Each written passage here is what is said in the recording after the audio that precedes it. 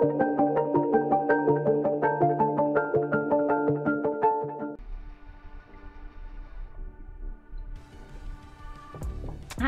I'm Nina, I'm an illustrator and comic artist, and today I'm gonna teach you how to draw pumpkins. We always start with a good base and sketch.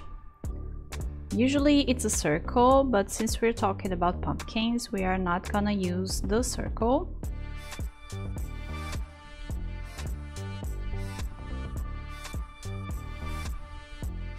We're gonna make more of an organic shape. So it's kind of round, but not very round on the top. So this is our base shape for the pumpkin. Okay, so usually when I have something that I have to make symmetrical, I draw a line in the middle. But we are not gonna use this line on the pumpkin. We are drawing the line, but we are making the divisions.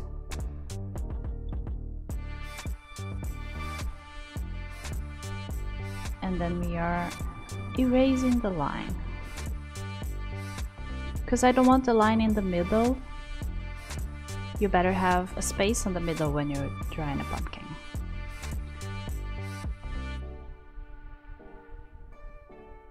And you can keep dividing it.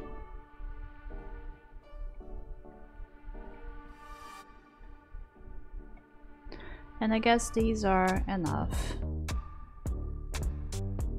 Now, I like to make a new layer for this, so that we still have the base here if we need later, and we can now make the shape of it. We are gonna make some round shapes up here. I mean, it's not round shapes, it's curvy shapes up here. And we can add some more on the background because, you know, it's a pumpkin. Goes around.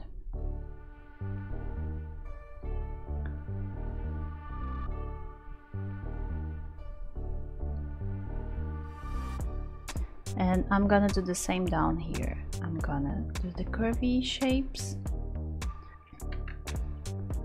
using my sketch lines, because we did them for a reason, right?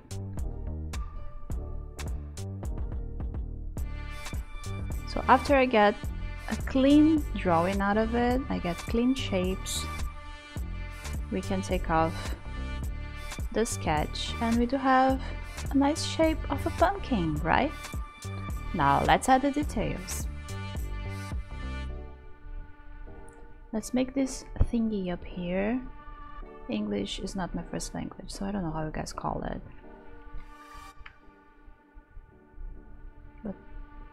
Now let's make an expression. I like my pumpkin to be a little bit like mischievous, so let's make kind of an angry face.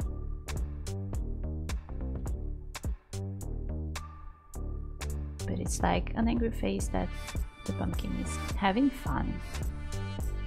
So we are gonna give the pumpkin a pretty smile. Things get more spooky when the smile is very large, like really big, you know? So you go further than the eyes for this. You make the smile larger than the eyes and you have it very spooky.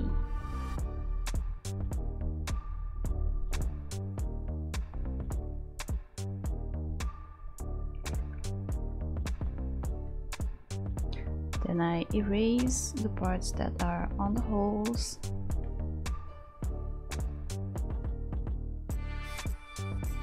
And after I made the smile, I think this smile is too simple.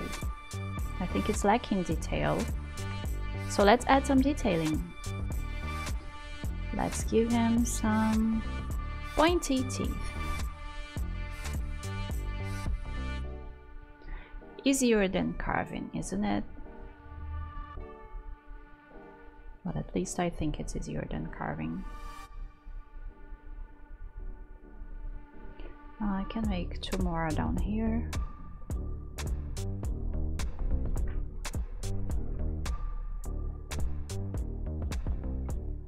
Ta-da! We do have the full shape of our pumpkin.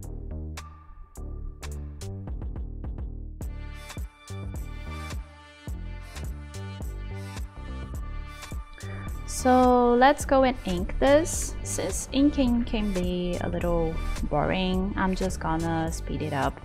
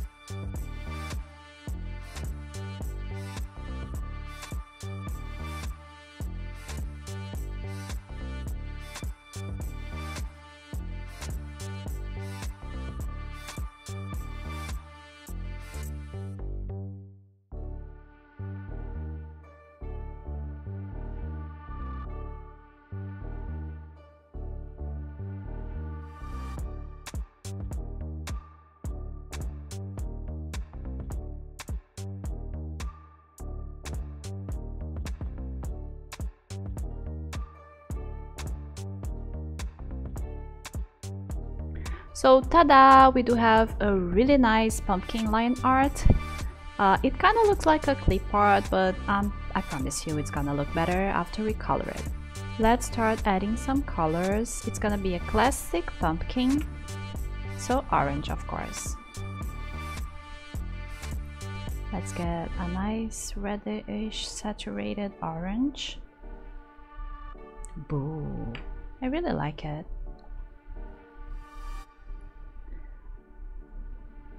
And for these parts inside here, we are gonna make two different versions of it. So we are gonna make one of the versions will be just dark inside, and the other version we have a light source in it. So I'm making a separate layer for this 3D part of the pumpkin here, for this carved part. I'm gonna use brown for this one because this is the dark version, and also for this little thing on the top. So on this first version we are gonna make it dark, so let me make another layer below everything and give it a almost black color. Let's add some shadows to our pumpkin. I don't like to go straight down. Some people just go to the color, just get the color and go straight down or straight to the left. I don't like this. I usually get a color a little bit on a different place on the color wheel. I like it to be more reddish, so I'm going to the red side.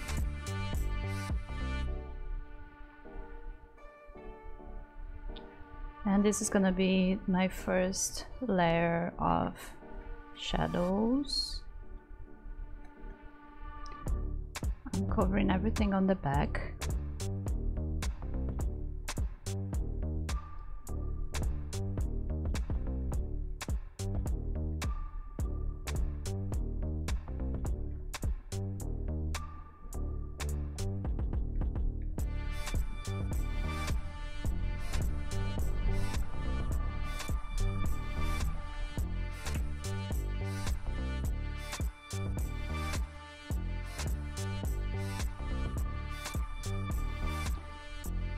And the higher parts of the pumpkin, and when I say the higher parts, I mean the parts that are hit by the light first, are gonna be left with this color, the base color.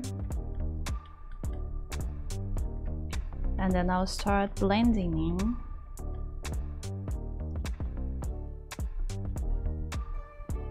If you use a different software, you can make it a little different. Maybe you can use the airbrush tool or a brush that already paints and blends like people do in Photoshop, but I use Clip Studio Paint, so I have a tool just for blending.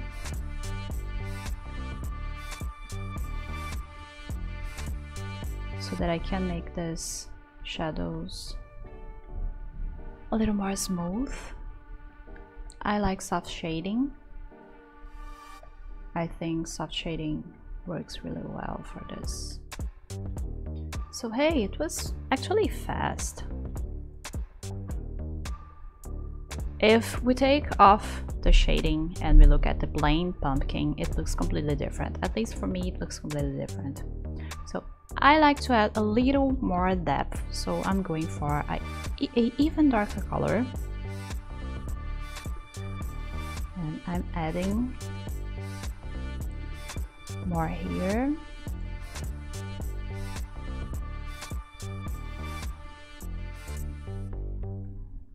And on the edge of the shadow, but not on the lighter parts, of course.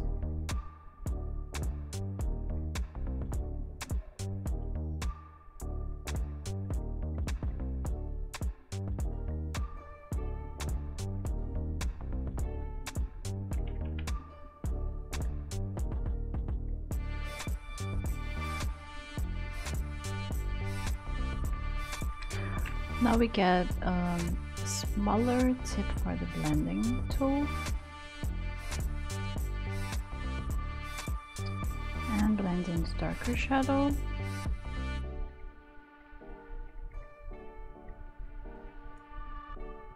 Along with the previous one.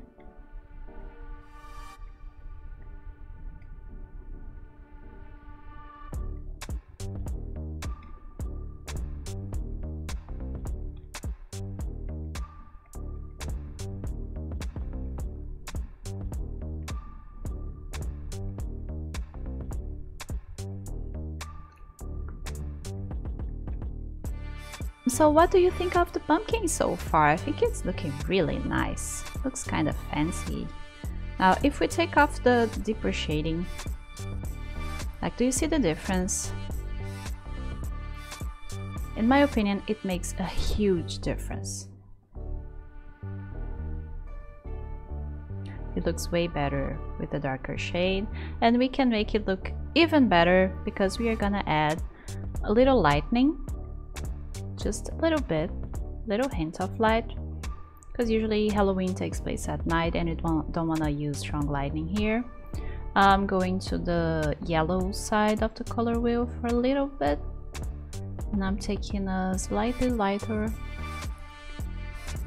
color. Let us make a test. I'm getting the airbrush tool and I'm going here on the top part, and when I mean the top part, it's not the top of the drawing, it's just the higher part of the pumpkin, the part that goes more to the front, so it gets hit by the light first. So let's add a little bit of lighting to it.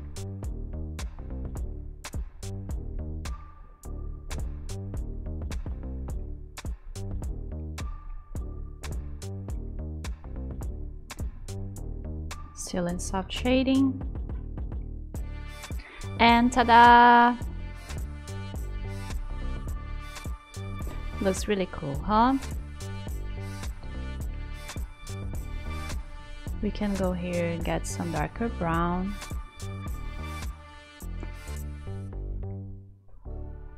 And add some shadowing here and a darker one. At least 2 shadows, guys. You can also use another layer, another blue layer, but we are gonna talk about this later. Let's not mix things up. So what I'm gonna do right now is I'm gonna get all the layers I have here and put them in a folder. So when I move the folder, I move everything together. And let's copy and paste and make it 2 pumpkins. Now we do have 2 pumpkins, they are twins. They're very cute. And the second pumpkin, we are gonna change this black inside and we are gonna make it another color. So we are gonna get the same brown we have here, we used before, and we are gonna paint the black brown.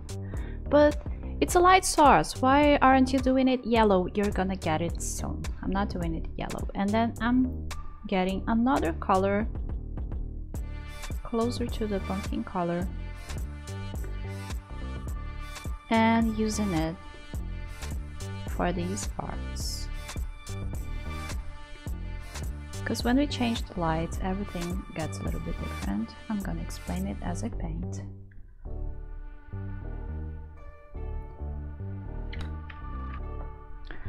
So this is a choice, you guys can decide the way you want to make it, how you think it's better. But the dark pumpkin, basically, it's easier to finish. We already have this black part, so let's go back to it. As I said before, I didn't get the black. I got a dark color, but that is not black. Okay, we hardly ever use black. So I still can get a darker, even darker color, and I'm gonna spray it around on the edges of just these black layers. So as you can see, if I zoom in, this part here is lighter, it's still a little bit lighter than the edges, and we do have a part here that is. We are gonna add some shading to the inner part as well. We're gonna get a darker brown, and we are gonna add some shading according to the outer shading here.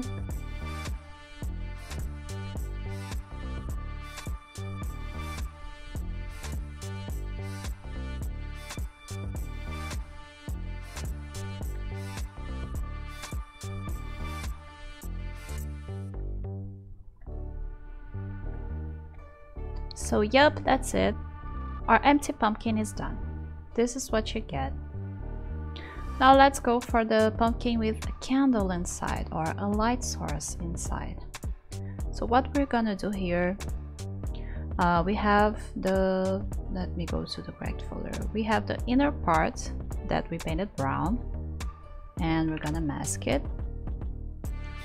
Then we'll get a yellowish color.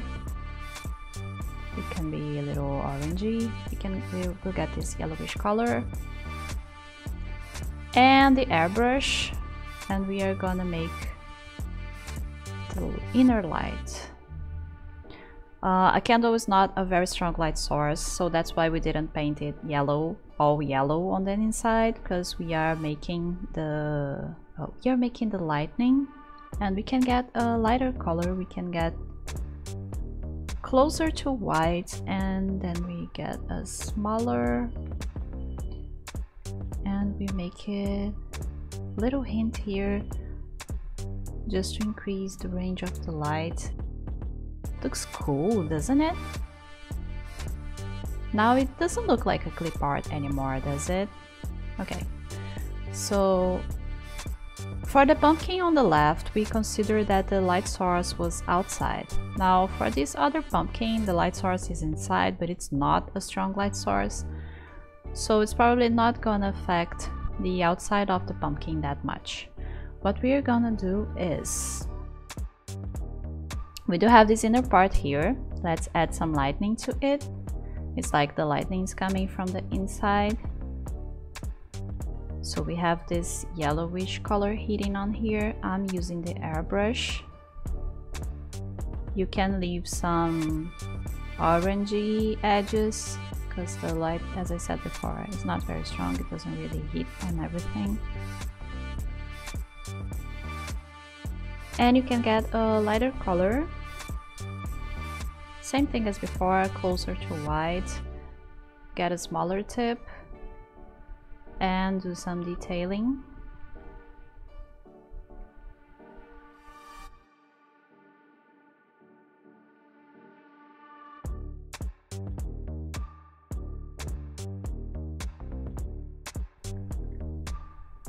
And add this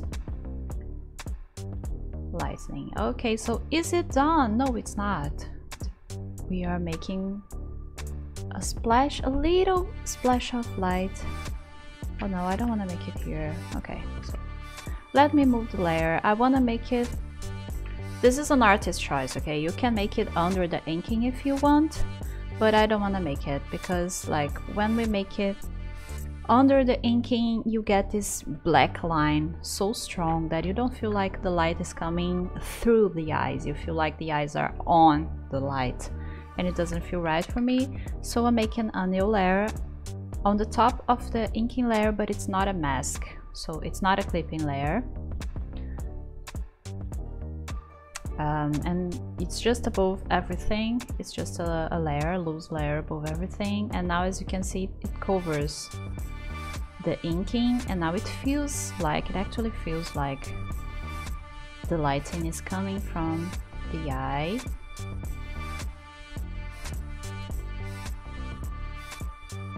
And you make this little hint of light coming out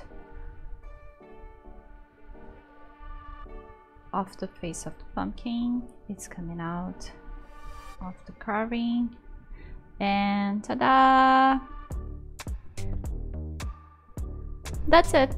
That's our pumpkin tutorial. We do have an empty pumpkin on the left and a pumpkin with a candle inside on the right. You don't really have to draw the candle if you don't want. If you want, you can draw a candle, but honestly, I just feel like a light source looks really cool, and I don't think it needs a candle. I think it gets confusing if you add too much information to it.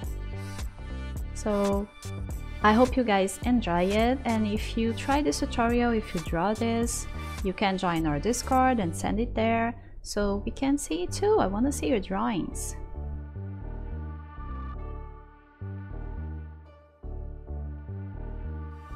Like if we take off the shading and look at the play, blah blah. And as you can see, it makes the volume look, oh no, I can't believe this. I can't believe this. All of a sudden, someone decides to turn on the radio really, really loud at 9 in the morning. So okay, let's cut this part, right?